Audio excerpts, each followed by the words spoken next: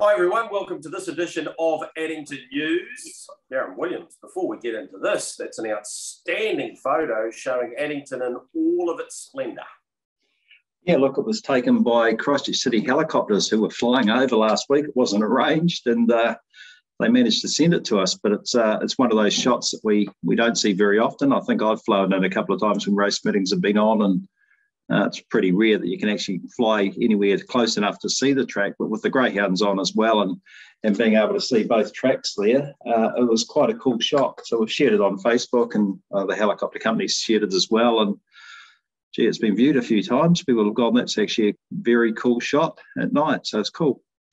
Yeah, absolutely. What's not cool, Darren, is it's always tough at these times, obviously, for the families, but these people were associated with Addington for a very long time. Jack Mulcahy started, I think, it was over 25 Cups. I think he started about the time Rion Murtha started commentating the Cup, somewhere in that vicinity anyway.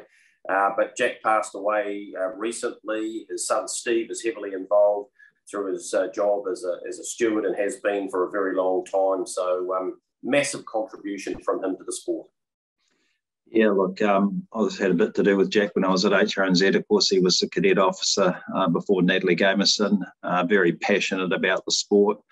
A lot of fun to be around Jack. He was always good fun, looked after the cadets and the junior drivers and did it with a bit of fun, as well as looking after the education and that as well. So, look, very sad time for Jack and Jack's family. So thoughts go out to them, and also, unfortunately, we've had the passing just recently of a long-time staff member at Addington Raceway, I should say, and Bev Little. Looked after all of the tote operation, the allocation of tote operators way back when we had an awful lot of them on course, but not only for Addington, for the entire Canterbury region, Bev looked after. So very sad for Bev, Andrew and the family. Daniel, the grandson, actually works here on race night looking after Stride Master for us. So look, our thoughts go out to the entire family there. A very sad occasion with Bev's passing last week. Yeah, I was lucky enough to work with Bev for a number of years too, Darren, and her contribution certainly hasn't gone unnoticed. So yeah, condolences there. Two things that have happened recently at Addington: Robert and Jenna Dunn go past 3 figures. Yeah, that didn't take long. They put up the hundreds. No. So Jenna's having a great old time doing that. Not sure she actually loves the limelight, but we rope her in for interviews on occasions. And, of course, Diamond Racing have a very powerful Facebook page and website that they look after as well, and pump out a lot of information, as a lot of other trainers do. And we try and share as many of those on our pages on race day on the Addington website if trainers have horses in. But congratulations to them, 100 wins at Addington. Yep, certainly. Got a lot happening in the New Zealand Cup, the IRT New Zealand Cup sphere at the moment. Membership-wise, though, tell me a little bit about that and what people need to do if they want to be a member of Addington Raceway and the New Zealand Met. Yeah, so look, 2 things there. Addington.co.nz for all of this information. The membership is available for renewal now online, so people can go in and renew their membership. And if you want to become a member, there's an application form there that you can fill in as well, and that'll be followed up by the staff. All right, what about Cup Hospitality? IRT Cup Hospitality goes on sale now. General admission tickets the 1st of September. Yep, so Hospo's on sale now, and again, they're on the site. I think already more than 60%'s been sold, so it's flying out the window, and it will be sold out very early. Last time it was the middle of August or so it was sold out, so that's available now, and you can look at the brochure and look at what's available. Other ticketing, general admission, the lawn area, punters lounge area, all of those sorts of things will go on sale on the 1st of September. So again, keep an eye on the Facebook page, keep an eye on the website for all of that information. And I have been asked a couple of times during this week about owners' activity on the day. There will be an owners marquee, which we launched a couple of years ago before we got into this COVID mess, and it was raving success because they were the right side of the winning post. To be able to see what they needed to see. They had their own marquee, they had their own lawn area, and still access to the seating bowl. So all of those things will happen, plus there'll be a couple of more surprises with that marquee to be announced in the future. But each owner of a horse, if they're in the horse, will get 2 tickets onto the course and into that area. And if it's a syndicate, that's limited to 10 tickets for that syndicate. So that's how that will work. And there's a wee bit more information about logistics and how that will work to make that a little bit more simple, we hope, on the day. One thing that will happen this year is it will be cashless across the course using waiver, using a wristband that you load your money onto, that you simply wave across to pay for things. And the efficiency of that, the efficiency of being able to serve people quicker and not having to handle cash and then count cash back to people and all those things makes the whole operation more seamless. So it'll be a bit of a change for some people, we know that, but we need to move with the times. That's how events are run around the world, and most events in Canada and New Zealand are run the similar way now, so it just speeds things up. So that's one of the things that you'll hear more about that as we move forward. But Cup meeting is really starting to build now. Just come out of another Cup meeting, which we're turning into weekly events just about. And it's exciting. We're actually going to have people here this year, not have to go through the pain that we went through last year. So it's going to be cool. Yeah, and some of that stuff you're talking about, it's about customer experience and giving them a good experience, because we want them to not only come back to a Cup meeting, but come to other race meetings. Darren, you're talking about turnover regularly on this segment, and I think it's been very beneficial for people who are interested in that side of the business, and Addington continues to perform.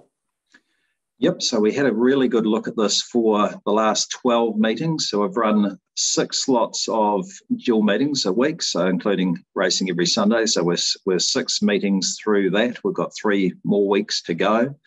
Had a look yesterday at the combined revenue, the GBR, so the revenue that is the money after the winning bets have been paid out.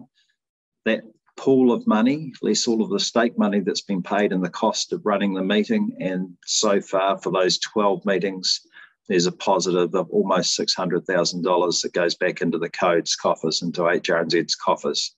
So as we say, these meetings are lower stake race meetings, even though the Friday stakes are still relatively good.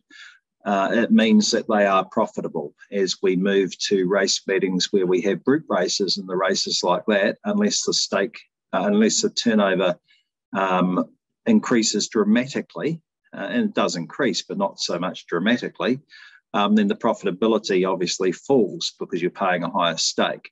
So whilst 600,000 in the kick sounds really good now, that will be used up for other races. And it's that balance that the code and the clubs have to make that work. So to be honest, 600K for 100K a week, pretty good. Pretty pleased with that. Yeah, absolutely. It should be. Right, we need to get into our preview for this week. 11 on Friday night, 8 on Coaster Howe Race Day on Sunday. Now, John Howe, better known as Coaster, of course, has been a huge contributor to the sport. In particular, Addington Raceway lines up a lot of horses. And a couple of years ago, he said to me, I'd like to sponsor one of these quieter days. So put the money up. We've finally worked out a day that suits him and his owners, and you'll see the race names accordingly acknowledging that. Yeah, that's going to be good fun on Sunday. We've got, a number of trainers that we're working with. We've got the Letherby Racing Stables Owners Day coming up.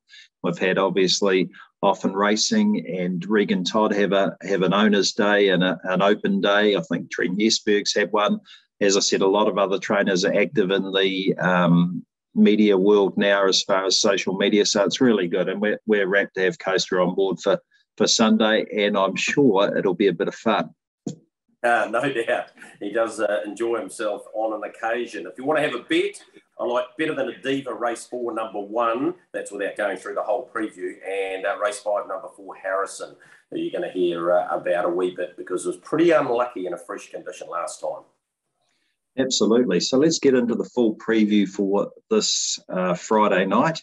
We've got a couple of meetings to go, obviously Friday next week, and then the Winter Rewards meeting on the 31st, Sunday the 31st. But let's rip into this one.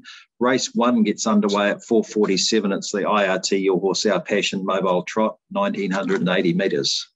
Yeah, as is quite often the case, race with IRT. I think Mixed Faith can go back-to-back.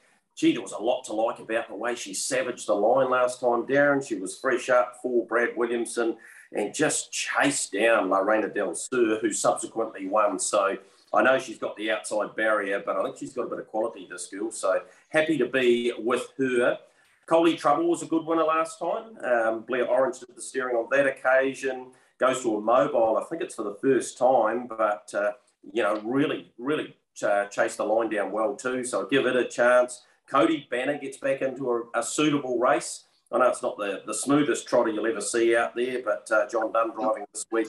I'll give it an each-way prospect. And Ruby Seddon was first up for Johnny Cox and actually made up a lot of ground, very noticeable off the video. And, of course, you can get all of those at HRNZ. So I've gone with 9, 6, 8 and 5. Race number 2, as always, is the first leg of the early quaddie on 2, 3, 4 and 5. Woodland Stud Mobile 1980 at 5.16. Seems every week we're talking about Fred Fletcher and Sam Thornley, and I'm going to talk about them again here with Luminite.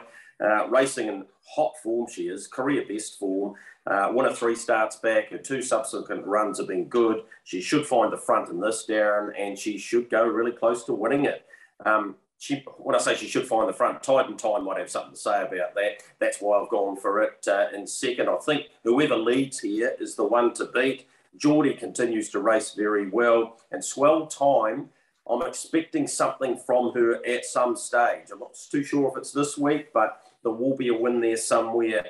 Put it in for the top 4. So 5, 1, you could flip them round either way, the 7 and then the 6.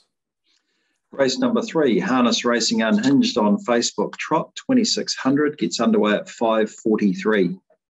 Probably should go back to that previous race and don't forget Ain't No Angel inside second row. It might be a tricky draw for it, but you might want to consider it if you're playing your quaddies. Let's go to that race number 3, though. And the River Boy, I've spruiked it on Addington News a few times. Went close to winning last time. Just got gunned down, and I think this might be its race on Friday night. So I'm happy to have River Boy, Blair Orange, King Barron, good combo as we know. Trot to Chevron. It's still got a bit to learn. The motor's there, though. Got disqualified last time, a late break when it was running in the money. Quite like Rakiro Warrior and the way it's trialled up. And is it KN? Is that how you say the one? I think you definitely want to have it in because obviously the form line suggests that another top 4 placing is very possible. But the River Boy to break maiden status in the 3rd. Race number 4, Trackside Dining at Addington Pace, and there's still a few opportunities. Again, on the website, there's a Trackside icon there, Trackside Dining icon. Have a look at that, and it's got all the dates and the ones that have already sold out. So 2,600 metre stand, and then we get underway at 6.07. Yeah, pretty keen on Better Than a Diva here. First up run, excellent. That was first up since February for Bob Butt. Wouldn't need to improve much to be really, really hard to beat here. So I'm making it one of the bets of the night. To beat Sports Babe, who's raced really well thus far for Henderson Hunter. She's a filly with a bit of quality, so she's going to win races. She's just taking time to win that first one. Rebound, Regan Todd, always a lot of respect around his barn. First up, another one that's trialled okay, and the elite athlete for Matt Purvis. You wouldn't want to count it out. But I think Better Than Diva, yeah, it can win it, Darren, anyway. Race number 5, the Avon City Ford Mobile Pace, 1980, the last leg of that early quaddie, 6.33. Flashing light on the top of Harrison's Head, wasn't it? First up, didn't have any luck at all, really found the line solidly, comes up with a beautiful draw here for trainer driver John Morrison, therefore makes it the one to beat. Soviet Star's done nothing wrong this time in. Terry Neal and Terry Schmiel combining, wide-ish front row draw, but a definite threat to Harrison. Where's Daddy? Forget its first up run. Mobile should be of excellent assist here. And Sweet Bell, I note, has a gear change. The sliding blinds going on. Smart trainer Jared O'Reilly. He'll be doing that for a reason. Therefore, you don't want to leave her out. But I'm all about Harrison in the last leg of that early quaddie. Race number 6, really interesting field. The Hydroflow Handicap Trot 2600 703 receives the return of Inheim, a winner of 300,000, almost 400,000 in stakes, and Jet was good at the trials last start, Greg. Yeah, it was. He looked really comfortable, and he's got a massive chance of returning with a winning run here, although 30 metres won't make it easy. And there's a lot of informed trotters here. Resolve, Maui, My Moments Now, Tweedledee last up winner, and Caress has been a bit of a winter star. So can Inheim win? Yes. Do I think it will? I'm happy to just watch this time, Darren. I thought Resolve was very good. Expect to see it step and be right in the fight, maybe trail a Maui. If that happens, those two are off the front. They'll run along a wee bit here and they'll make it really hard for those off a mark. I went for Resolve ahead of Caress because she's racing so well, Maui and Enheim. You could throw this up and drop it down. And I haven't even talked about Miss Crazed. She's good enough to win a race like this. So very interesting go, race 6. I'm just happy, Darren. It's not a league of a quaddie. Yeah, I think that's why we left it there. If you look at all of them, they've all got winning form, and this is what's been happening with these trotters each week. They've been turning up and almost someone different's been winning a race each week. So it's good to have a horse like Enheim back, and I know Greg and the team have done a lot of work on getting him back, so pleased to see him back at the races. Race number 7 is the first leg. Oh, no, it's not, of course, because we've got 8 races, but race number 11 races, I should say. Race 7 is the leading HR and Immigration Mobile Pace 1980 at 7:28. I've said this a few times too. These maiden races are really competitive. Like, I can see Man United. I thought Man United had already won a race. It's been good in a number of them, and I reckon it definitely can win this. Comes up with barrier 6 for Brendan Hill. I think Man United's a good each-way chance in it. Might be over the odds. James Cagney, mentioned that last week, that Gavin Smith had a wrap on the horse. I just forget about its first up run, and this should suit way better, I think. Chris Lynn has gone some good races. She's trained by Ken Barron, has Blair Orange. And then I tossed up between Alta Debonair and Tempo Warrior. I think Alta Debonair was travelling beautifully in its trial, and it sort of stumbled and broke and was out of play. I reckon it definitely would have run or gone close to winning that. The odds will be interesting here, Darren. It'll be really interesting to see what the bookmakers put up and if there is any money for it. And if there is, then I think you need to have Alta Debonair on whatever tickets you're playing into, and Tempo Warrior's been so consistent. But yeah, I'll have something each way on Man United. You just remember it, I think, Greg, Tempo Warrior has been drawing badly, and of course it's drawn 1 this time, but I think it's had a pretty rough run with draws lately. Yep, correct. Race number 8, the first leg of that late quaddie, the Steel and Tube Hurricane Mobile Pace. And, of course, the Steel and Tube guys are part of the sponsorship on this night, so really pleased to have them on course. 1980, as I say, at 7:55. Yeah, the return of Terry too, a horse that will be hoping to make its way through to the IRT New Zealand Cup in the second Tuesday of November. Again, a little bit happy to watch this week. Not saying the horse can't win because he is capable, but these horses have been racing week in, week out. Heisenberg, Smithy's Terror, Son of Cash, Evangelist, who's been a real find. So I'm happy to settle around those 4. I went for Heisenberg. I want him to win a race. He deserves to win another race. He keeps going great races, and he'll get his chance, I think, this week. Over Smithy's Terror, then Evangelist and Sounds of Cash. But like that trot earlier on, Darren, they're racing for 17,500 every time they line up on a Friday night, and these races are just great contests. So, yep, I'll stick with Heisenberg this time. Many of these horses, of course, will be in the video that we're going to show you at the end of the program, which was Hazer winning last week, so worth having a look at that from a form perspective. Race number 9, the time-honoured thing, the Darren De Philippi Memorial Junior Drivers Handicap Trot, 2,600 at 8:24. Couldn't speak more highly of Darren and the career that he was carving out before his unfortunate tragedy. And this is a race that we all are able to remember him and race at the junior drivers certainly inspire are very enthusiastic about trying to get a drive in. And some of the trainers, Darren, I'll say this every year, I can't remember the last time we didn't have a full field. We've got another full field again. The juniors want to win this race. Colin commented last year that many of them weren't even born when Darren passed away. We're talking, this is the 27th running, but all of the juniors want to win this race. And when you look through this field, it's not going to be easy for any of them. A lot of depth to it. I settled on the Fred Fletcher pair of Royal Pride and a Paris Prince, both racing really well. You know my thoughts on Royal Pride. I think he could make his way through to open company. Yes, he has a few tricks, but he's got a huge advantage having Sam Thornley aboard.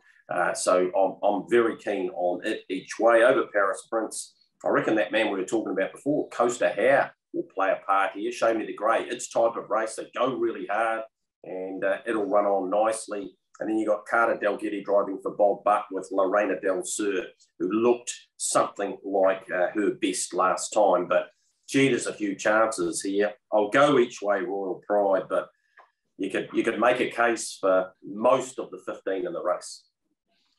Yeah, absolutely. It's going to be a good one. Race number 10 is the Spectators Bar Mobile Pace 1980 at 8:54. One thing we should have mentioned, Greg, as we work through the program is Zachary Butcher making his way down to Addington. This is the first time over this next wee bit of time that he'll be down here, and he's going to be a regular driver on certainly Friday nights and on some Sundays as well. Yeah, and he's made his way into my top 4 selections here with Rock from a good handy draw for Tom Baggery. I went with Swagger Man. I think he's going to win a number of races, and he was excellent last time. Yeah, again, flashing light was on the driver's helmet there, and I think that he can deliver here and deliver. I don't know about it, good odds, but it'd be a nice each-way bet anyway. Peyton's Rock for second. Nice handy draw, Zach Butcher. The Coleman's got an awkward draw. If he'd drawn anywhere else, I think he would have taken a lot of beating, and he might still very well do. And then you've got the likes of Van Shard and White Star Orlando, who's another one who's got the sliding blinds on this week. I went for Van Shard on the basis, so I think he might go a little bit further than some of these. But Swagger Man in race number 10 for me. It'll be a really competitive go, this one, Greg, because it's a one-win only race. All of the horses have only won one race in this race. So, yeah, it'll be interesting.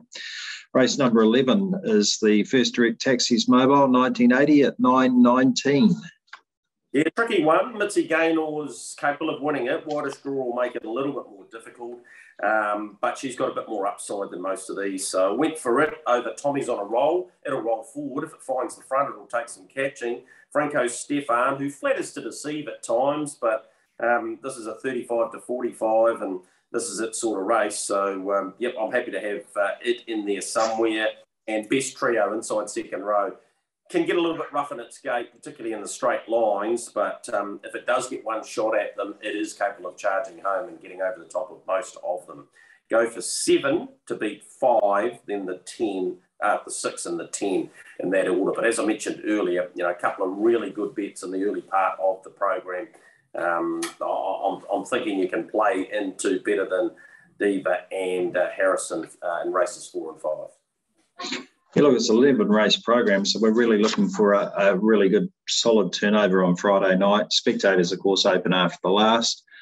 We've already scheduled some music in there for a few nights coming up. We won't do that every meeting, but there will be nights that peaks, but there's always a crowd in there after the races anyway. And of course, we race Sunday with the Coast to Howe Racing Stables Day. Gets underway at 1 o'clock, all over at 4:14, so pretty quick. Spectators open. Just before I go, I'm over at the Constellations. They've got a big night on Saturday night. They've got 4 Group 1 races. Ex-Kiwi Doffia Cap can win the Group 1 trot, I think. Barrier 1, Cam Hart, spoke to him yesterday. So for our Addington News viewers, if they want a bit of an insight, he said, I reckon I can lead and win. So I'm happy to be on it. And I said, what about that horse in the Blacks Are Fake, Majestic Cruiser, who we know well, second in the race, won the Messenger.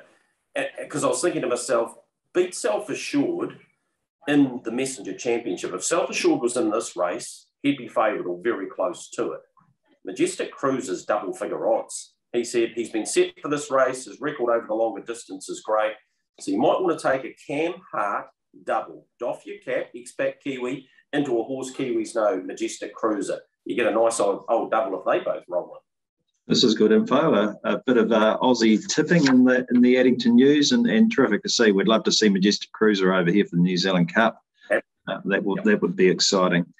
We're going to leave you with Hazer winning last week at Addington. A genius drive by Cherie Tomlinson. Had a handful of horse halfway down the straight, managed to squeeze through along the fence. He's the rank outsider of the field, and there was just a blanket across these horses, with a number of them particularly unlucky, in particular Cheezel, who never got out all the way down the straight. So, look, we want to leave you with this. It was exciting to see the Tomlinson Ford family winning this race, previously trained by Chris Gherkin. This horse took this race out, and Tweedledee also for the Southlanders won the big trot. So One week we've got Seddon Shields cleaning house. Next week we've got Southland cleaning house. So it was great to have them on course. Great to see the horse winning. And we want to leave you with Hazer causing an upset at Addington last week. 1. Leads by a length on Mogul. In the trail, third is Soviet Star from Hazer, 3 pegs. 1 is Serious Moonlight, and then came Heisenberg. 3 wide around them now. Mikey Maguire gets on by Cheezel, who's been relegated to the rear. It's Cruiser at some steady fractions now. By a length on Mogul, and Mikey Maguire sent into the race 3 wide. In the trail for now is Soviet Star from Serious Moonlight and Hazer.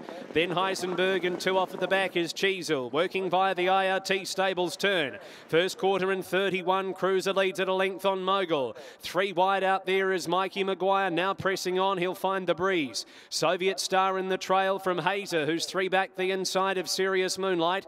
1.5 to Heisenberg, patiently handled second last, and back to the pegs goes Cheezel. Mikey Maguire putting it to Cruiser, passing the 800 metres. He levelled up on the outside from Soviet Star in the trail. Mogul 1-1 in front of Serious Moonlight. Hazer the inside held up. So too Cheezel, and just ahead of her is Heisenberg. Mikey Maguire really working Cruiser over. 600 metres to go. 28.6, 59.6 the half. In behind them, Mogul from Soviet Star. Then came Serious Moonlight, Hazer, Heisenberg and Cheezel. Mikey Maguire leads at a neck, but he's under a hard drive from Cruiser. Then Mogul held up in behind the leader, Soviet Star. Then came Hazer. Coming 3 wide is Serious Moonlight from Heisenberg and Cheezel. 29.4 third quarter. Cruiser for home. Mikey Maguire the outside. Then Soviet Star from Mogul. Cheezel, Heisenberg wider. Hazer's got nowhere to go. Mikey Maguire leads. Heisenberg's coming from Soviet Star. Heisenberg wide out, move to Soviet Star. Hazer late up the inside. Heisenberg leads. Hazer's flying.